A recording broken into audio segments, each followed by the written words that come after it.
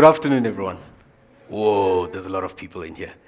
Nonetheless, I'm pretty sure some of you are wondering, who's this guy with the super awesome entry video, right? Well, it's pretty simple. This guy right here. My name is Nhlanhla Kinkosi. I'm a software developer at this really super awesome company that we've come to know as BBD. Some really old people that work for the client that we build software for still call it BB&T. That's when you know that that person has been there for a while. I hold a Bachelor of Engineering Sciences degree, and I'm currently studying towards my BA honors in game design. And both of these from the headache of a university, but also known as Wits University. Right. So why am I here? My mission. Why am I standing in front of all of you today?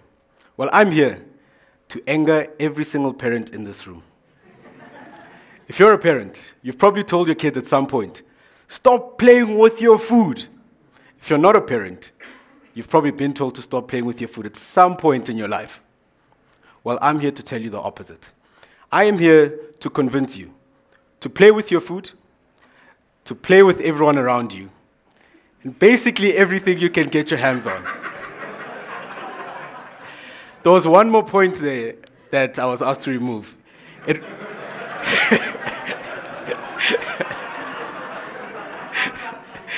Well done. Through the laughter, I can already see a couple of people thinking, well, how do you expect to do that? How exactly, Mr. Play With Your Food? My plan of action is simple.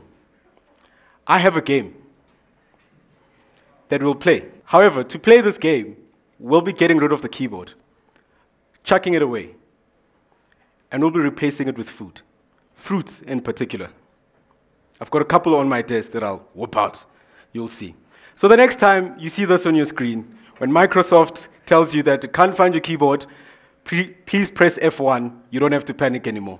You can just replace your keyboard with a fruit, and you're good to go. Some of your faces right now. Fruit. Yes, we're going to have a very simple game, but we're going to play it with fruit.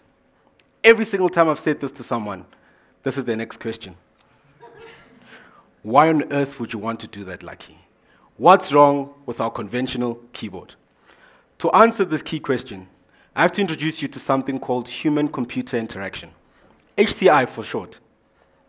When I was doing research on this, I watched a really awesome video by this professor from the UK named Alan Dix, except he doesn't say H, he says H. So the entire video, I kept hearing HCI, and it bothered me so much. But nonetheless, here we are, escape. HCI is largely covered in two, or categorized in two different parts. The first is an academic discipline. It's a field of study. And the second is a design principle. As a field of study, people in this field study how computers, or how humans interact with computers, and the various ways in which we can actually engage with computers. We saw Jerry now showing us how we can actually communicate and engage with computers through image recognition, through cameras. We have our keyboards. This is a study in terms of all the ways, the different ways in which we can actually engage with our computers. As a design principle, it's taking what we learned from the studies and actually putting them into practice. All the different ways and what that actually means for the user's experience. But HCI is essentially a culmination of a number of fields coming together, mainly computing, but of course which includes psychology, sociology, and for a lot of us in this room who work for clients with a very basic bottom line, we needed the field of business and management. But what do we get from HCI? Big data, the big buzzword. There's a talk happening right now in the next room by Michael Apples, who's speaking on big data. Big buzzwords that very few of us actually understand. When you have large quantities of data, as we're currently producing as this generation, they're worthless if you can't visualize them. They're meaningless if you can't actually give meaning to them and understand them. When you look at HCI, we can start coming up with different ways of analyzing our data and communicating it better to the people who need to make decisions based on that large data. We currently have a higher education crisis in this country. We're producing more matriculants than we can accept in higher educational institutions. The next plausible step is to look to e-learning. By enhancing human-computer interaction, we can start providing education to a much larger audience. We can make it cheaper, we can make it more accessible. Anytime anyone speaks of HCI, it is said that there's 3 keywords to always mention. When you're building a system that takes HCI into consideration and how humans or people will be interfacing with your technology, three key things that you need to think about. The first, it has to be useful. This is self-explanatory. We want to build software and computer technology systems that are functional, that do the right thing every single time. Unlike some software that we won't speak about. The next is that it has to be usable. For me, this is at the heart of what human-computer interaction is. It has to be easy to engage with. It has to be fun, not only to use, but also to learn how to use it. It has to be self-explanatory. It has to be intuitive. Professor Ellen Dix speaks of how it also has to be used. Our clients pay us millions of rands to build them software. If no one is using them, then they're worthless. It's the same as just literally throwing money away. But for our software to be used, the first 2 points have to be achieved. We need to build software that is intuitive, that is easy, and friendly for all of our users in order for them to use it. When they use it, we've now created value. And the more they use it, the more features we can add onto our systems, the more business value we create for both our client as well as BBD. This is essentially what I'm speaking about in one image. We need to move from the interaction between people and computers needing a PhD or a degree in computer sciences. It needs to be intuitive. It needs to feel natural. It needs to be almost as easy, and sometimes I guess difficult, as speaking to another human being. It needs to feel natural. But HCI goes far beyond just being principles and theory and fields of study. We're already seeing a number of technological advancements that actually start probing HCI and how we actually interact with computers. We see it in 3D entertainment. We had 2D games, a sprite that just moved. Then we went, wait, why can't we make this 3D, or the perception of 3D? We then went to virtual reality, augmented reality. And we are currently seeing the Internet of Things, as Tony says, becoming the Internet of everything. And this is really starting to get a lot more people thinking about how we interact with computers and how we can leverage on the different ways we interact with computers to change users' experiences, our experiences, how we can achieve more.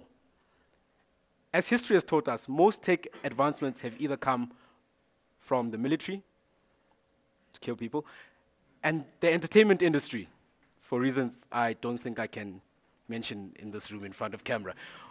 But nonetheless, if we want to be leaders in this field, we need to look far beyond the verticals that our clients operate in. We need to look to other industries and look at all the tech advancements that they use there and actually bring it to our clients. I believe that if your client is asking you for a piece of technology, it's probably already too old. We have systems that are running for 20-odd years now that are using very, very old technology. We somehow keep them running with some duct tape here and there. I see my colleagues laughing in front in my PM over there. You know, you've got some VB6 here and there, all of these things that are constantly running. By the time your client asks you, please upgrade this to HTML5, it's probably in the past already, or we're moving far beyond it. So we need to start looking beyond what we're currently using, beyond what our client expects of us, to actually add value and to stay ahead of everyone else in the game. One of my favorite quotes from Albert Einstein: the significant problems we face cannot be solved by the same level of thinking that created them. If there's one thing that engineering taught me, it's probably the only thing. In every problem lies an opportunity. There's an opportunity to solve the problem, an opportunity to learn, an opportunity to grow, an opportunity to explore and have fun with new technologies. But I can talk about the theory of HCI all day. When I know that most of you came into this room because you saw Play With Your Food and you wanted to really see what this actually meant. So to really drive the idea of just how simple and easy people can actually get into using or into thinking about and implementing the different ways that we can engage with computers, I'm going to have a very simple demo. We're going to play a game with our fruits. This is me right now. I'm terrified, right? So we've got fruits. Most people in this room have dealt with software. We all know all the problems that can come from having software, be it live or not, and my biggest nemesis, circuits. Wow. You sneeze and circuits just stop working, right? I can hear a couple of laughs from people who've worked with circuits before, but this is going to be a wild ride. But it will be fun nonetheless. So here's a very simple breakdown of our logical flow of the system that we're going to build, that we're going to be building today. It's very simple. We're going to have fruits on the table. When I touch the fruit, the system will know that, Lucky touched the fruit. But for the system to know that, that fruit has to be connected to a circuit. The circuit will then go to a microcontroller, which will have some software that facilitates our communication. That software will interpret my touching of the fruit, change it to electric current, to actual digital communication. That will facilitate our communication. It'll then send that message off to another piece of software that will interpret that and apply it to a game. One circuit, two pieces of software that we're going to write. So, keeping with the flow, the first thing we're going to build, well, I can't really build fruits, so I'm going to build a circuit first, right? So, before you build a circuit, first step, you need to draw your circuit diagram, right? Just as with software, you have to solve the problem first before you code. Similar with circuits. You have to design your solution before you can even touch your first resistor. This is the circuit diagram that we're going to be using. It's very simple. That +5 on your top left, that represents our voltage source or our power source. And we're going to be getting that from our laptop over here. As I power my circuit, there we go, right? That is now giving us 5 volts. That's going to be powering our circuit. From that 5 volts, I'm going to be connecting a squiggly line, right? It's literally just a wire that I bent like this. No, I'm kidding. That squiggly line represents a resistor, which basically is a resistor. It resists the flow of electric current, right? That writing on top of the squiggly line, the 1M sign, something, that reads 1 mega ohm. It's basically the amount of resistance, you know, the amount of resistance in that resistor. And from that, we're going to be connecting two things. The first will be a banana, and the next, it says to Arduino analog pin, because I didn't know how to draw an Arduino analog pin to make sense to people. Credit to the image in the bottom over there. Big old wires, big meso wires, one of my favorite sites to get stuff, including this image. And those 3 lines at the bottom, whoa, it's 2. It's meant to be 3 lines on your bottom left. That represents ground, right? Or as some of you who've broken stuff in your home will know as earth, right? That is basically 0 volts. Anything you connect there will give you a reading of 0 volts. This is our circuit. I'm going to show you guys how to actually build this, right? But if you see on top of the screen, right in the center, it says to Arduino analog input, which means that we're going to be using something called an Arduino, right? Now, a couple of things that you need to know before we start using an Arduino. Particularly for our application, we're going to be using the Arduino 6 analog pins. I'll only be using 2 of them. And what these do is that you're going to plug in a wire, and from our software, we're going to be reading the voltage reading on that wire. Our design is an active low design, which means that all the pins will have 5 volts on them. They're high. In circuits or electronics, we've got 2 states, high and low, 5 volts and 0 volts. And this is simply because in our computers, everything we do, whether you're typing an impact assessment, whether you're presenting a PowerPoint, whether you're creating music, playing music, everything that we do on our computers gets converted to 1s and 0s. Be it storage, be it the actions that you're firing, they all get converted to 1s and 0s in one form or another. But this is all still in the digital space. And as we know, digital space is very magic-y. It's very, fluff. It still needs to exist in the physical space that we're in. And in that space, it exists as electricity. Simple switches, on and off. 1, 0, 5 volts, 0 volt. Digital electronics mostly will range between 0 and 5 volts. That's why when you plug in your computer, when you plug in your phone, trying to charge your phone on your computer, you're also getting that 5 volts, which is very important. Keep note, I'll be asking questions and giving away prizes, I hope. Nonetheless, we'll be using these analog inputs, particularly the ones that are labeled A0. On the left, the one that's labeled A5. I'm keeping them away because circuits are full of nonsense. They can interfere with each other. There's a whole lot of factors that affect your reading. So I'm keeping them as far away from each other as possible. But we're going to be reading voltage readings from these pins. That's in the physical space. We're trying to control a digital game, which means we need a digital understanding of these voltages. So every single voltage reading on that pin is represented by an integer value in the digital space between 0 and 1023. Right. Can anyone in this room tell me why 0 and 1023? Anyone who can get close to this answer will get a prize. Anyone in the room? 1023, why? What's so special about this? Do you need to raise your hand? Yes. 2 to the power of 10. Awesome. Thank you, Rory. Goes to that guy over there. Yay! He's correct. Well, that is actually because on each of these pins, we have a 10-bit analog to digital converter.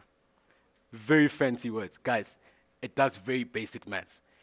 All of us here can be analog to digital converters. You can be whatever you want, guys, right?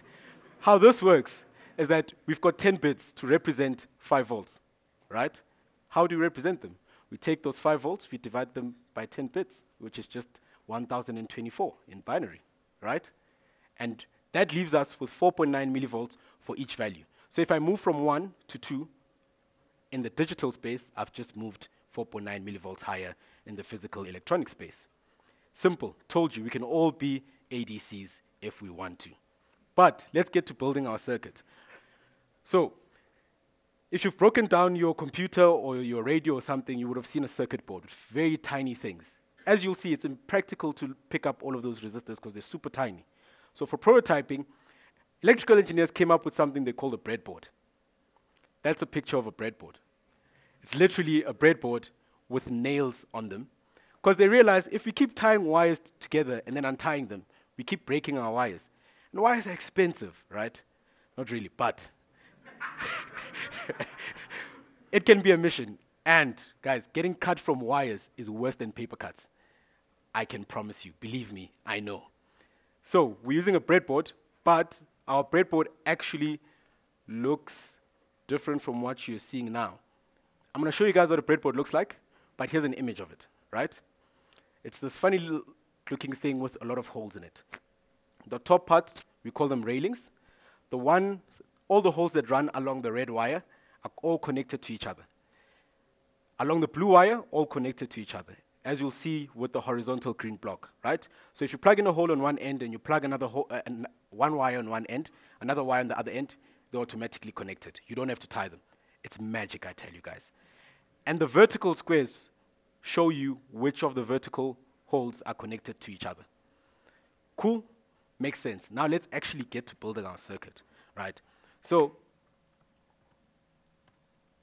what I've learned from tutoring first-year electronics was that people are usually intimidated by circuits.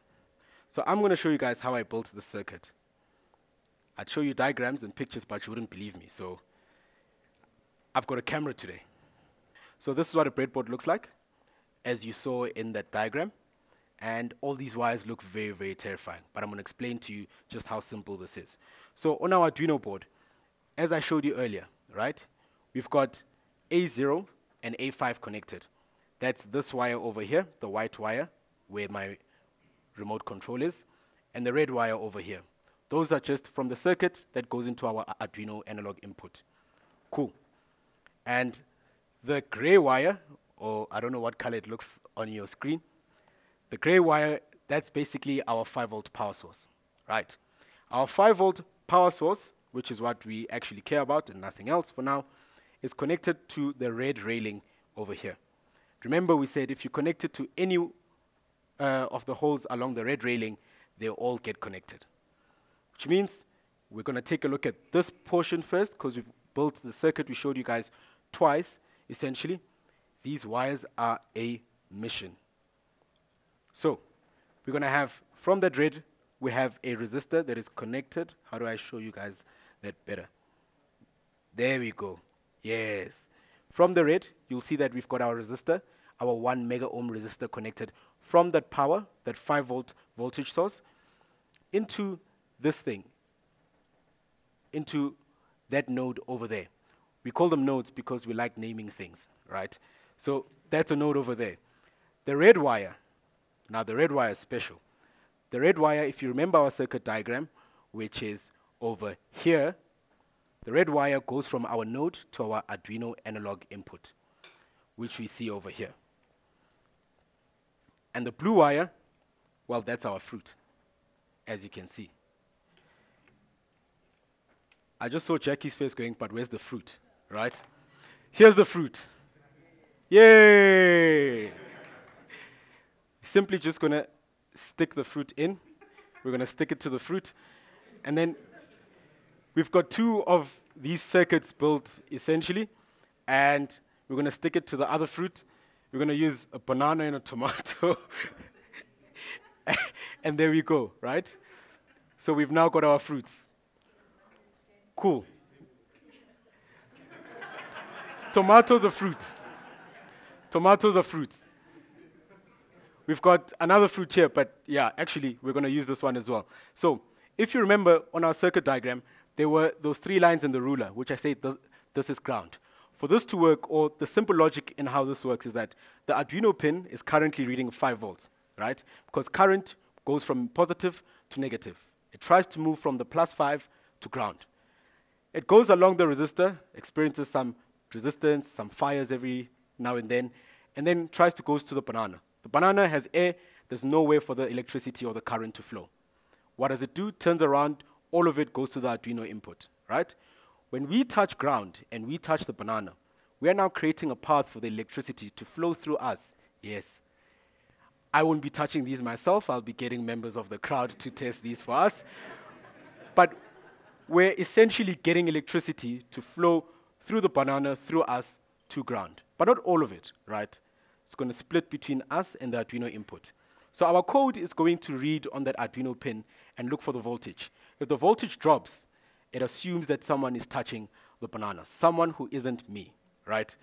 And then we know that, okay, we need to do some action.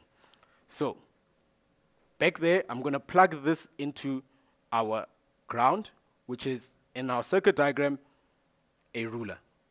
That's just an orange, I promise. Cool, and now we're here. So, we've now built our circuit. The next step is to build our communication layer, right? And for that, I have already duplicated my screen. We will be using Arduino. Now, I'm a very brave man. I'm a Zulu man. We're very brave. But I was not prepared to live code this demo. I've already got circuits, I've already got cameras, so much could go wrong.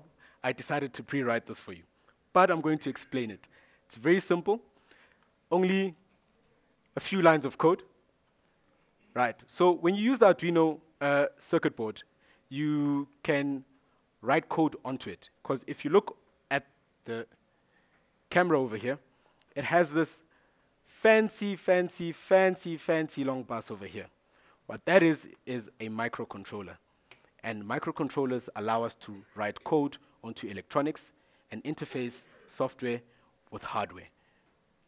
Tell you guys, magic, wizardry. Now, when you use the Arduino, see, I'm live coding. When you create a new sketch, which is essentially a new file with code in Arduino, 2 functions or methods are written for you automatically. The first is called setup. This gets called once when your program starts up, and this is essentially where you want to put all your code to initialize variables and communication layers and all of these things. That's your initialization. The next method that gets added for you automatically is your loop method. This gets called repeatedly. In graphical languages, we'd say it gets called every frame. On my computer, it should be about 60 FPS, so it would get called 60 times every second. So this is where you want to put code that checks for changes in state, or voltages, or banana touches, you know, stroking of bananas and grabbing of oranges. This is where you want to put all of that code. Right, so The very first line sets something I call a threshold to 875. And I'll explain that to you in a second. But the real magic is here. This is our code, right? What I've highlighted. The first line reads, if analog reading on pin A0 is less than my threshold, which means that when someone touches this, the voltage drop on our pin will have dropped below our threshold, which we set to 875 because I'm awesome. I just knew that 875 would be a good threshold to put in, and it works. No, I'm kidding. What I did here is that I basically just outputted, debug.log. I outputted all the values on the pin while I touched them, and I monitored, and I put 800, I put 900. I saw it needs a bit of spice, then I dropped it a bit. If you were to do this in a production scenario, if your client wanted banana controllers for their banking app, you would simply get an electrical engineer to do the maths for you. They would have to calculate the resistance of your fruit, yourself, the carpet, a whole lot of things, but an electrical engineer can do it. Can get any electrical engineer besides me to do the calculations for you. Awesome. Now, once that reading is below the threshold, I now communicate through something called serial. And you'll see in my startup here that I begin my serial port at 9600. That is essentially the speed that you want your communication to happen. This communicates in bytes. Now, some of you are going serial port. Wait, what? I thought we were replacing a keyboard. Yes. Depending on the board that you're using, you can change the serial communication to actual keyboard strokes. I decided to go this way to show that even with the lower end of Arduino boards, this is probably one of the lowest ends, right, of the Arduino range. You can actually achieve this. But in this, if this was a much more advanced Arduino board, I would get the keyboard events and fire off left arrow or right arrow. But here I'm just going to use serial communication. What I do is, if the reading has dropped below my threshold, I write literally the number 1 to my serial port, and I write number 2 if pin 5 drops. And these blocks of code are independent of each other. That's why there's no else if. I see my tech lead there going, this guy. But yes, very basic. I then put in a delay just to get rid of any latency or any data that might be there because of circuit latency. Awesome. Now, believe it or not, all of this code takes care of our communication. And we're now just left with our software to implement this. We're getting there, guys. You're about to see the fruits. I promise you. They're going to be awesome, right? Now, I use something called Unity. Yay! Now, I come from a game development background, and I spend most of my undergrad working in Unity. So whenever I need to build any prototype for anything, I use Unity. Use Unity. It's good for you, right? But here's our very basic game, which I kind of built during a deployment while I was waiting for things to break. So, our simple game, you have a spaceship with 4 thrusters that so if I press the left arrow, it thrust on the left, right arrow thrust on the right, and the mission of this game would basically be to work with other people to land this safely on the different platforms. Awesome. Left, right key, there we go. Now, to really test this, I need to actually stroke the banana, right? So, what I've done here is I've written code to take care of the communication. I've got a colleague. His name is Steven. Anytime I tell him about anything, it's like, yeah, but show me the code, right? So I'm going to show you guys just a bit of it. This is written in C#, and I'm just using ports. All I'm doing is I'm initializing a new serial port. This number, identical to the number I used there to start my serial port communication. So this will be communicating the 1 and 2, and this portion of the code will be reading the 1 and 2. So I start that at 9600. Start is exactly the same as setup over here. It runs once in the beginning, and it's where you want to put all your initialization code. Awesome. All I do there is I open the serial port. Hi, can I have some data, please? Cool. We then set our read timeout to 1 second, because we don't want to go can I have some data, please? And while we're waiting for a response, you keep waiting and waiting while no one is touching the fruits, right? Because then your system will freeze, right? Or they say it doesn't respond, you know? Or the famous term, it hangs. The application is hanging. We also have this method called update. An update is exactly the same as the loop here. It gets called every single frame, so it would be called 60 times every second. That's quite fast to check for any changes in data, right? And in here, we basically check if our serial port is open. So if we've knocked on the door and opened and we're asking for data, right? We say, please give us data with this method called readByte. And we know that we're expecting either 1 or 2 if it's our system that's communicating on our channel. We read that value. If there is no value, we time out after 1 second. So 60 times in a second, we're going to be checking this. We time out, we throw an error, we catch it, because we want our code to continue. Cool.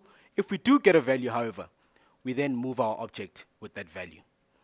I've also printed out, or I am printing out all the values as we read them.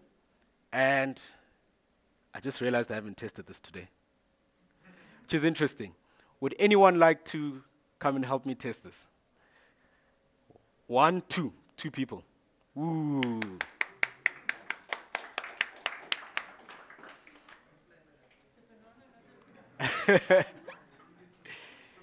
Okay. Show the banana stroke. So, on your left, you'll see our camera to prove that I didn't pay them a bribe. There was no brown envelope exchange. There we go. Right. Now, you need to touch the orange, right? And one of the other fruits. Okay, touch the... like banana. Hold the orange and stroke the banana. Can hold the orange with one hand and stroke the banana on the other. Keep holding it. You need to stroke it, apparently. Oh, wait, this is not even running. Just a second. This banana doesn't want to stroke. Okay, cool. There you go. You'll see that as he touches the banana and the orange at the same time, we're constantly printing the value 1, which means that he's touching the first fruit. And our system is actually picking up that he's touching the first fruit. Cool? Now, DK, would you like to test our next fruit? So if you grab the orange and the tomato, it should be printing out the value 2, right? But our spaceship is doing funny things. It's not even moving correctly, right? But we can see now that we're actually picking up the communication from our fruits and our circuit, right? Thank you very much, Judgment. Big round of applause. Woo! So, what is wrong? I honestly have no idea. No, I'm kidding. I'm kidding. All we have to do, so our ship currently has 4 thrusters, and we're only using 2 controllers. So I just have to double up on the power, on the juices that I'm giving them. Let's just triple it. An accurate representation of a developer at work. Trial and error. And now you'll see that we're getting much stronger movement from our spaceship, right? And I can even make it move. Notice how when I got it to move, the camera was off. Stay woke, stay woke. No, I'm kidding. It actually...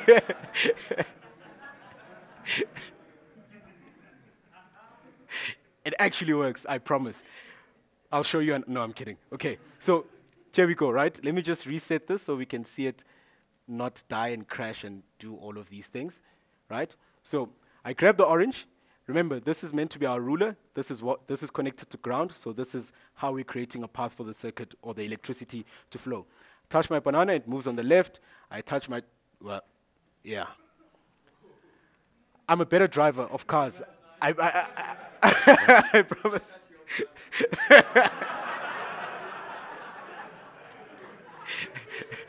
So now, I'm going to touch both fruit, and that's how I got it to actually move up, right? And there you can see I'm while touching the orange. And that's essentially how we're moving this, right? So we've seen, there we go. So we've connected our fruits, we've touched them, we've stroked them. Thank you, Prasad. We've built our circuits, we've written our software to facilitate the communication, we've implemented that onto a game. Now,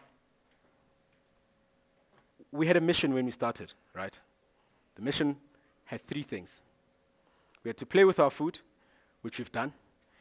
We had to play with some people around us, right? And we had to play with everything we could find around us. I've got a camera. I was very scared of using this camera. Clickers, microphones, there's a whole lot that could have gone wrong today, but nothing did, right? Which is amazing. Given all of this, I think it's pretty safe to say that mission has been accomplished.